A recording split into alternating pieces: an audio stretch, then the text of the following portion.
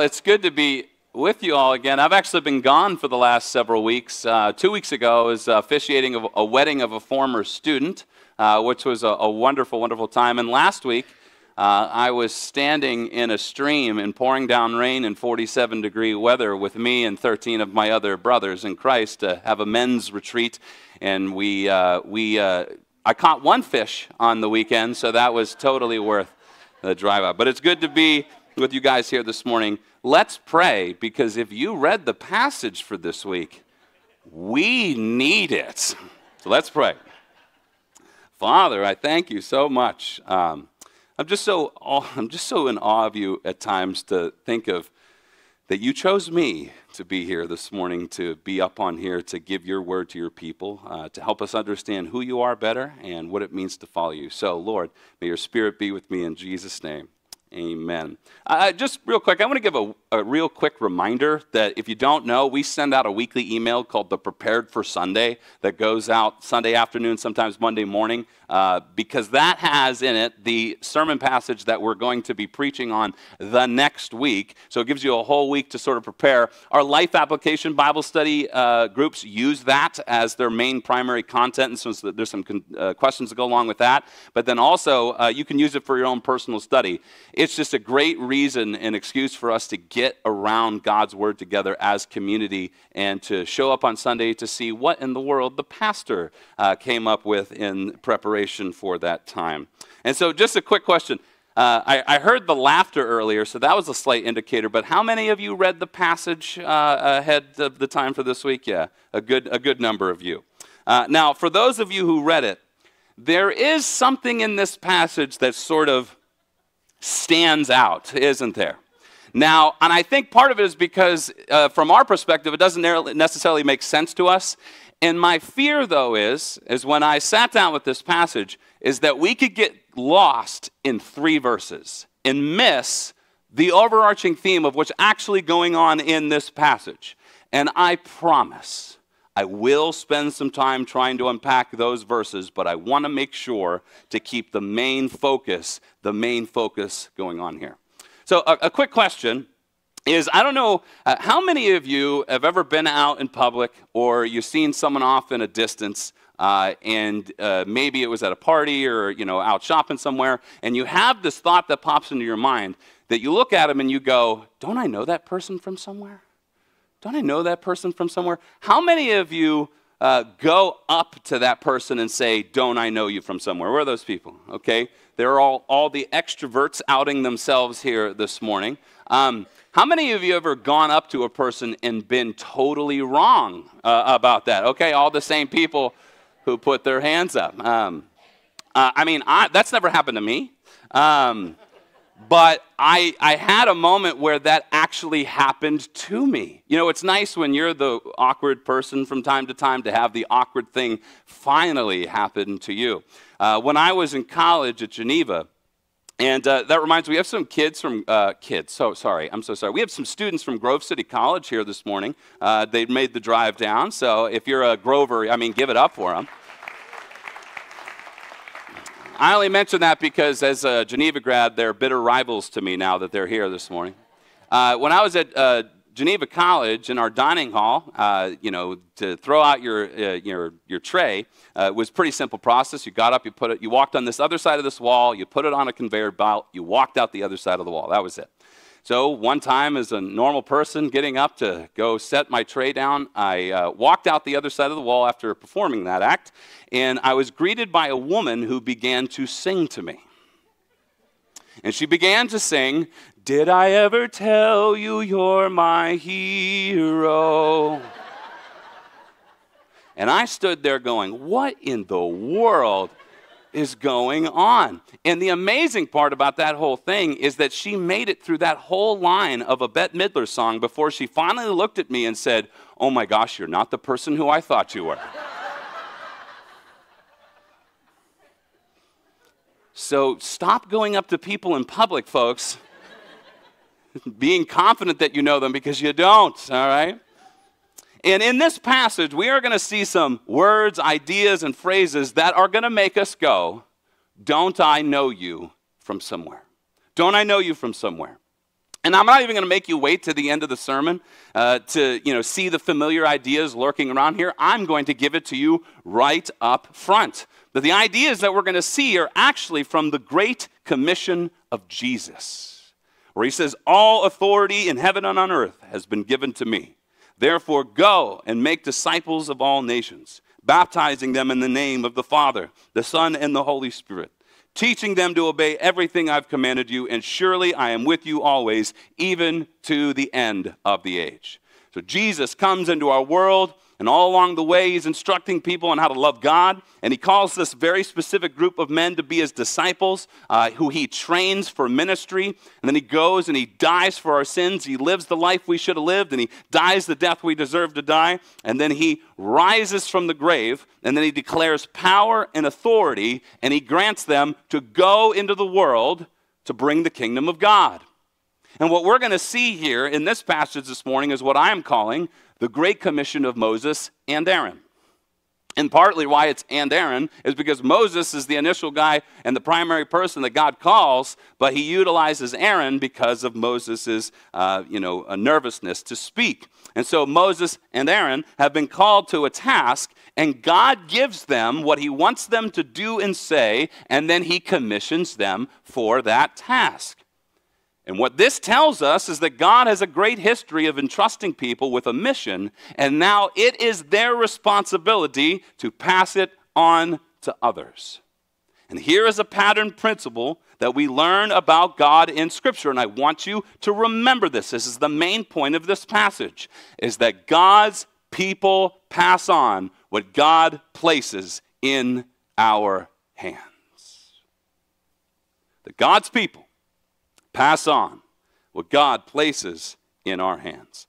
And let's have that on our hearts as we begin to tackle this text today. And if you have your Bible or your Exodus journal, you can take that out now. If you don't have a Bible or an Exodus journal, please raise your hand nice and high, and one of our ushers will get one to you. If you don't have one, you could take that with you as a gift. We're going to open up to Exodus chapter 4, starting at verse 18. Exodus chapter 4, starting at verse 18.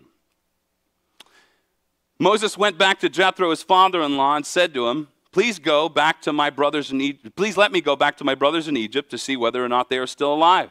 And Jethro said to Moses, Go in peace. So after this back and forth between God and Moses for about 17 verses, Moses finally decides that he's going to go to Egypt and fulfill this calling to get his people out of the land of slavery. And his first stop is to see his father-in-law and ask for his blessing to go.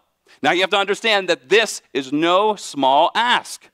This would be a loss to Jethro. Moses is likely the primary person who's tending the flocks and keeping them in a necessary place for them to survive. And Jethro at this point is probably a lot older, and so he would require and need Moses a lot more. And yet, he blesses Moses to go. And then we see in verse 19 and 20, And the Lord said to Moses and Midian, Go back to Egypt, for all the men who were seeking your life are dead.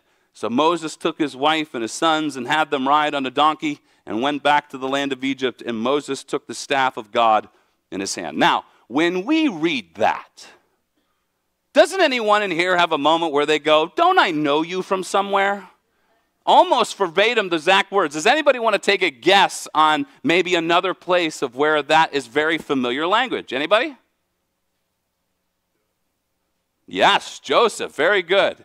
Look at this from Matthew chapter 2, verses 19 through 21. But when Herod died, behold, an angel of the Lord appeared in a dream to Joseph in Egypt, saying, Rise, take the child and his mother, and go to the land of Israel. For those who sought the child's life are dead. And he rose and he took the child and his mother and went to the land of Israel. So we have Moses who takes his wife and children from Midian to Egypt. Then we have Joseph who takes his wife and child from Egypt to Israel. Now you have to remember that New Testament writers are writing to Old Testament readers. I'll say that again. New Testament writers are writing to Old Testament readers, especially Matthew, who writes to a predominantly Jewish audience. And so when they see this, they almost automatically go, oh my gosh, there's a parallel here between Moses and Jesus that's happening in this moment. This is a very cool Bible thing that they would probably pick up on. And then it also says, and Moses took the staff of God in his hand. And to take the staff, commentators said it represents the power of God, the comfort of his presence. One commentator said he did not go into the arena of Egypt unprepared and unprotected. That Moses knew that he was going to a hostile place where things were going to be difficult, and he had that staff with him, and God gave him that staff. And God gives Moses this staff, something that would communicate the nearness of his presence. And I imagine that that staff would serve as a great comfort to Moses. He could look at it on his way while he's wondering, what in the world am I doing? And he can be reminded of God's word to him. If only God gave us something that we could access on a regular basis to communicate his nearness, to give us comfort, to remind us of who he is. Oh, wait, he already has. God hasn't given us a staff, but he has given us a sword. God's word has power like you wouldn't believe.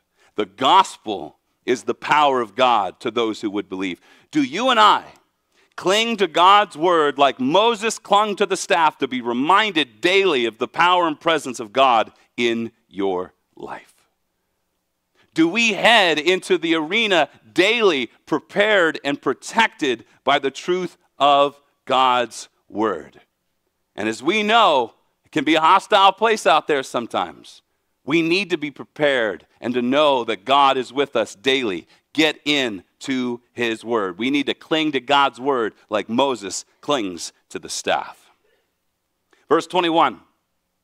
And the Lord said to Moses, when you go back to Egypt, see that you do before Pharaoh all the miracles that I have put in your power. And I love when God uses the word when here.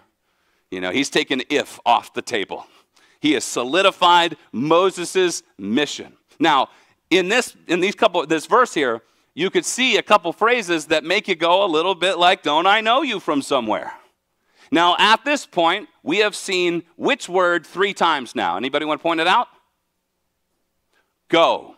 We have seen go 3 times, which is the primary word that is used by Jesus in the Great Commission. Therefore, go. Don't stay. Go. You have a mission that you're going to do.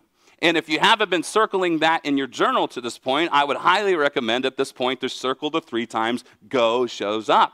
Now, God is reminding Moses here of what he wants him to do. Do all the miracles that I've put in your power. He's saying to him, I am giving you authority. What did Jesus say to his disciples? He says, I want you to teach people to obey everything that I have commanded you. I'm giving you this power because all authority now belongs to me and you belong to me as well. You know, when Jesus gives this mission, this task to his disciples, he's not doing a new thing, folks. He's not creating new patterns of life or coming up with new ideas of what he wants people to do in the world. He's just doing what he's always done. He's giving to his people what he wants them to pass on. He says, Moses, I have given you a specific list of things and to do and say, so do them and say them. Don't be disobedient and keep all of that to yourself. Do what I tell you because that will benefit those who will listen to what I have to say to them. Then it goes on and says, but I will harden his heart so that he will not let the people go. Then you shall say to Pharaoh, thus says the Lord, Israel is my firstborn son. And I say to you, let my son go that he may serve me. If you refuse to let him go, behold, I will kill your firstborn son. Now, as Moses is now resolved to take on this task with the staff of God in his hands, God throws him a little bit of a curveball here. He tells Moses that Pharaoh's heart will be hardened, that there will be some resistance, that this will not be a walk in the park. This will not be easy. And yet, I want us to take note that Moses is still resolute to move forward despite the future prediction of resistance. One way to know that you're doing God's work is probably if you're met with some kind of resistance. And that's what Moses is going to see here. And then there's this very interesting dialogue about the firstborn son. It's not to say that our firstborn sons aren't special to us or anything like that, but there was just something very significant about the firstborn son in the ancient Near East, especially during this time frame. They are the heirs to the estate. They are precious to carry on the lineage. Fathers were very highly protective of them, and one commentator points out that this is the first time that God calls Israel his son. And they say that is significant because it denotes a different kind of relationship between a God and their people, which was very different from the concepts of the gods at the time.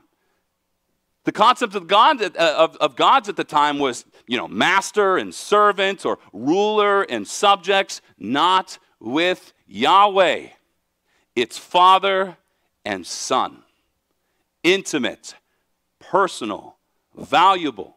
That Israel is God's son, divinely chosen, protected, and valuable in his sight. And I read that with our hearts just full of everything that's going on in that country right now, of everything that is happening that we don't understand. But let me just say this. Apparently, these people don't read history books, because history has taught us that attacking Israel is a very bad idea, because they always remain and the attackers are gone. It just happens because God is Israel precious in his sight. They're so valuable to God that God will threaten Pharaoh's firstborns as a means of justice and judgment towards Pharaoh's abuse of Israel. And that threat of taking the life of the firstborn will be a very serious threat to Pharaoh. And as we're getting enthralled with what God is doing in this passage, we have finally arrived at these 3 verses that make people go, huh. So here's what I want to do. I'm going to read these 3 passages for us, and then I'm going to do my absolute best to unpack this so that we can see what in the world may be happening here and where it might fit in with the narrative. Okay? You with me? Here we go. Verses 24 through 26. At a lodging place on the way, the Lord met him, that's Moses, and sought to put him to death. Then Zipporah took a flint and cut off her son's foreskin and touched Moses' feet with it and said, "Surely you are a bridegroom of blood to me." So he let him alone. It was then that she said, "A bridegroom of blood," because of the circumcision.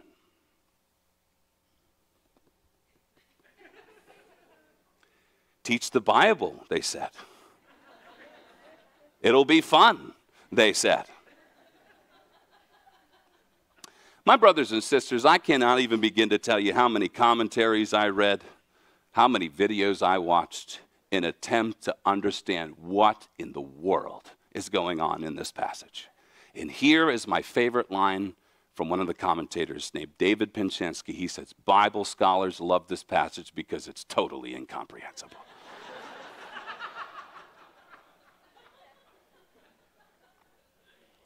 We'll give it a shot. All right, we're going to go this morning. All right, so I think this doesn't make sense. And I think if this happens earlier, it might make a little bit more sense. But the big lead up, and then you get Moses in the position where he's like, he's made the decision to go, and now you're coming to try to take him out? What in the world is going on here? Okay, here's what we're going to do. I'm going to give you 3 clues from the passage.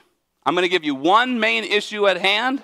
And we're going to have a recap, and I hope that'll be helpful. Trust me, I'm going to say this up front. I am not going to be able to answer all of the questions that are in this text, okay? And these 3 verses. I'm not going to be able to answer them all, but I'm going to give us a more appointed sort of, absolute, as best as we absolutely can. Because if Bible scholars haven't quite figured this out, I'm going to do my best for you guys. All right, here. Clue number 1 has to do with Zipporah. That whatever means that God was using to kill Moses or to threaten Moses' life was visible to Zipporah. Now, commentators say that it must have been some sort of onset illness, like very fast-acting illness, that incapacitated him and took him out to the place where she noticed that something was wrong and that it was threatening to his life. And that was an interesting take to me because I always thought God was kind of like, ah, and then he was going to get Moses in that moment. No, it was something a little bit more natural that was happening. Now, the interesting thing is that she realizes the problem and that she acts to correct it. A little bit more on that in a second. The second clue is the mentioning of the firstborn son in the previous verse, that God had just shared with Moses the value of the firstborn son. So Zipporah, turning to Moses' son Gershom, communicates to circumcise him, communicates that she understood what was happening, and it had something to do with the firstborn son. Number 3, God's judgment. His judgment would only mean that Moses has violated God in some way. That Moses in this moment is not right with God. Now you have to see in the passage it says God sought to do it. And you and I both know that if God wanted to kill Moses, he could have killed Moses. But in his mercy, he allows a window of opportunity for Zipporah to intervene and act, which does 2 things. 1, allows his mercy to keep Moses alive, and number 2, communicate that whatever it is that he has violated God with, it is a serious thing. So here is, and right after that, after the circumcision of the firstborn son is when he relents, when God relents his judgment. So this tells us the issue at hand, and the issue at hand has to do with covenant and circumcision. Okay? You have to remember that God gave the people of Israel this command through Abraham to circumcise the firstborn son. Now, this was typically the father's job. Now, as many people like to ask as a pretty straightforward basic question is, Lord, why circumcision? To communicate the sealing of your promises with your people? One person said, it's creepy. It's creepy. Like, why in the world? Why not like some sort of like clip the top of my earlobe or something, right? Something that's a little bit more visible. But as people sort of put it together, they say, okay, maybe here's sort of 2 reasons why, particularly circumcision. Because it's bloody and it's intimate. It's bloody to show the grotesqueness of sin, but it's intimate because of the relationship that now exists between God and his people, based on the area of which circumcision is preceded, or which it's applied. Now, circumcision was the mark of the covenant because it symbolized the commitment between God and the people. It was the sealing of the promises of God, and circumcision served as a permanent reminder of those promises. And to not obey the Lord, it says in Genesis 17, is to be cut off from the people.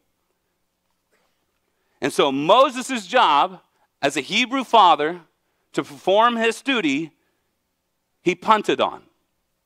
And he failed to do it. And because of that, God was bringing judgment on Moses. And this goes back to hearing the commands of God and being obedient to his word. That Moses had failed as a Hebrew man to perform this duty that sealed the sign of the covenant between God and his people, because he was about to send Moses to be the leader of the covenant people of God, who he himself had not sealed that covenant. And then somehow his Midian wife figures out that this is a problem. Now, what commentators say, this is sort of conjecture, so take it for what it is. Remember, totally incomprehensible passage, right? They basically say, because she was aware and acted so fast, there's a great chance that they probably had a conversation about circumcising Gershom at some point along the way. And she was so grotesque at the act that she pushed back on Moses, and he sort of punted on his responsibilities as a Hebrew father. And now, since Moses is likely incapacitated, she jumps into action and she does it herself.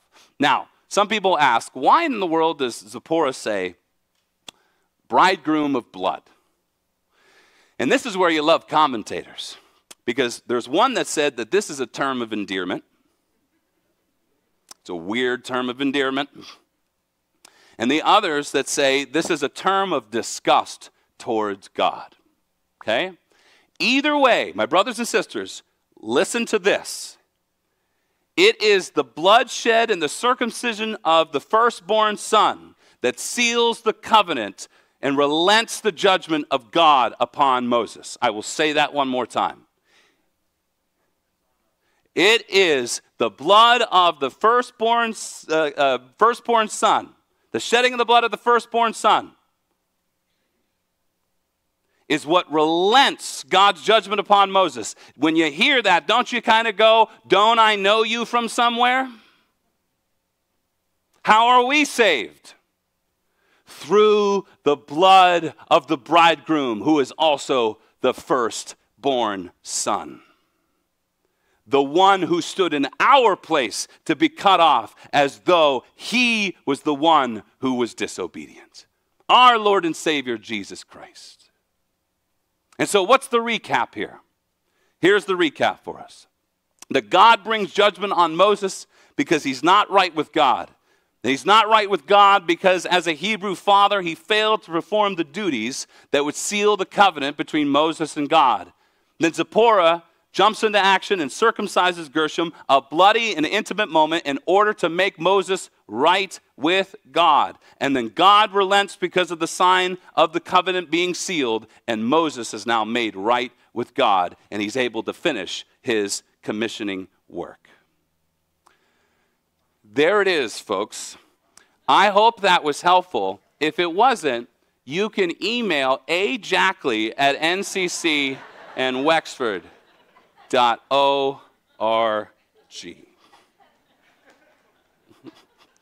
Thanks, Sandra. I knew that was from you. Whew. All right. Well, I did something. I don't know if I did it. But here, let me get us slightly back on track here, because I know that can derail us. But I want you to notice that after the circumcision of the firstborn son, Moses is revived. And then he begins this God-given mission and said, let's see what happens next. This is verses 27 through 31. The Lord said to Aaron, go into the wilderness to meet Moses. So he went and met at the mountain of God and kissed him. And Moses told Aaron all the words of the Lord with which he had sent him to speak, and all the signs that he had commanded him to do. Then Moses and Aaron went and gathered together all the elders of the people of Israel. Aaron spoke all the words that the Lord had spoken to Moses and did the signs in the sight of the people. So, what's going on in this passage here? Well, God tells Aaron to go meet with Moses, and he does. And then when he got there, what did Moses do? He told him all the words, told Aaron all the words that God wanted him to say, and he showed him all the signs. And what happened after that? Aaron spoke the words that Moses gave to him from God to the people, and they all believed. They did all the signs. You want to know what this tells us? This tells us that discipleship is not a New Testament idea. What did Moses do? He passed on to Aaron what God placed in his hands. What did Aaron do? He passed on to the people what God placed in Moses' hands. You're picking up a pattern here. That God gives us what he wants us to pass on. It was their duty and responsibility to others to give what God revealed to them. It was necessary for them to follow through in order that the Israelites may be free. Do you guys understand that God is in the business of entrusting human beings with his words and his revelation that we may live and love like Jesus and teach others to do the same? How are we not humbled by that on the daily basis? I am a mess. You're a mess. We're a mess together. And yet somehow God calls us to reveal himself to us so that he may send us out into the world to tell a messy world about how great our God is. And as we close, I have a question for us. What will we pass on? This is a very specific question. Because what's clear in the church is that we're passing on something. We're always passing on something, but the question is it the right thing? Is it the right thing? If we pass on that church involvement matters, people will pick up on how that matters. If we pass on that serving in the community matters, people will pick up on that serving in the community matters. If we pass on the importance of a personal Bible study in our own lives, that we're eating up God's word on the regular, and that we're doing it in community, around other Christians, people will pick up on that being of value and important. But it is equally true that we can end up passing on bad habits as well. We're judgmental towards other people. Where we only attend church on Christmas and Easter. How we express ourselves in a worship setting. Now, I want to tell you a story that I'm not really mad about this. And I don't say this story to try to guilt anybody. But I want to tell it to give you some perspective of this idea of what we pass on. This past Easter, my kids were up here in the service. And, as always, Matt and Zuli were leading us in worship, and Zuli invited everybody to start clapping along with us, and so we're all clapping along together. And then my daughter, who was 8, standing right in front of me, she starts clapping along with it, going on with it. But then we get to about the end of the first chorus, and the claps start slowing down a little bit, all right? And then what was interesting is my daughter looked around and started seeing people stop clapping, and guess what she did? She stopped clapping too. My brothers and sisters, that was a discipleship moment. That we need to pay attention that, yes, even young people are looking towards us to see what it is that we are giving for them to receive in order for us to pass that on to the next generation. Even little things like that. And that we have such a great responsibility. I want you to think about this. One day, everybody in this room is going to be dead and gone. And what we have passed on to the next generation will be what we have considered the most important things about the Christian faith.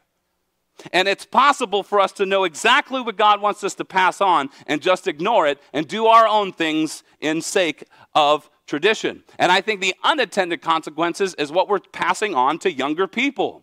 And based on the current statistics of 18 to 25-year-olds, what we've passed on and tried to teach them has kept them away from the church.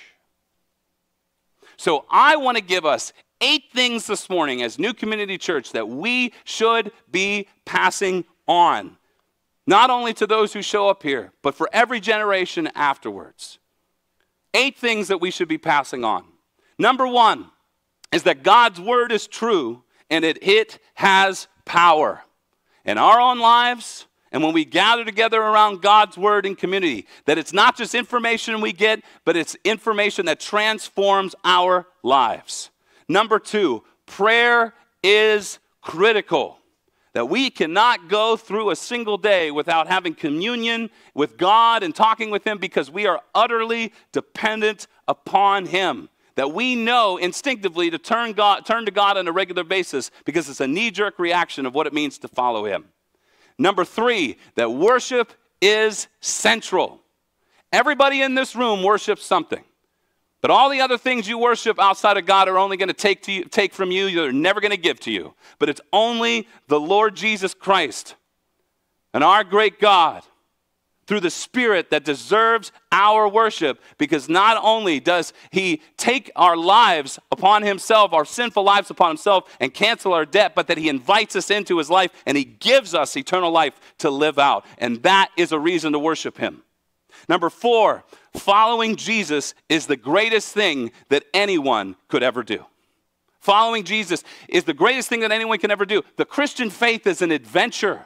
And if you're bored being a Christian, you're doing it wrong. You're doing it wrong. Number 5, the gospel is the greatest hope for this world. When we walk outside these doors and we look at what's going on in the news, we look at what's going on in the world, it feels hopeless right now. The amount of anxiety and stress levels in people statistically is almost higher than it's ever been. And we have a living hope within us to give to people about the gospel of Jesus Christ. Why are we keeping that inside ourselves? Number 6, the church is a haven from a cold and cruel world where people can be loved through grace and truth. Emphasis on the truth. Because you have some churches that they emphasize all grace and all acceptance, and then you have some churches that emphasize all truth and all strictness. But the Bible tells us it's both. That we are saved by grace, but we are changed by truth.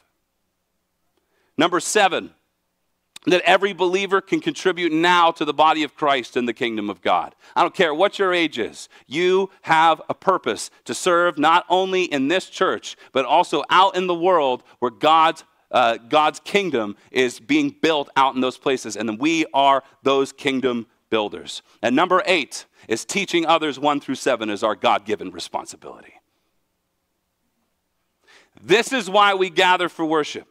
Teach God's word weekly, connect in small group communities, build relationships at events and cafe, go on mission trips. This is why we have a whole page on our website dedicated to the local serving opportunities that you guys can go and work at to bring God's kingdom there, because these are the things that we want to pass on. What God is doing with Moses and Aaron is giving them what he wants them to pass on to the people, and that pattern repeats itself for centuries. God's people pass on what God places in our hands. Will it die with us, or will we pass on the truth of God? My prayer is that it's the latter. Let's pray. Father, I thank you. Give you praise for who you are, and that you so wonderfully choose us in a way we couldn't understand to pass on what you have placed in our hands, Lord. So let us be faithful to do that well. Be with us, Lord. Give us the confidence that we need. You tell us that you are with us when we do that, and we are going to trust that. So thank you, God, for what you have shared with us today.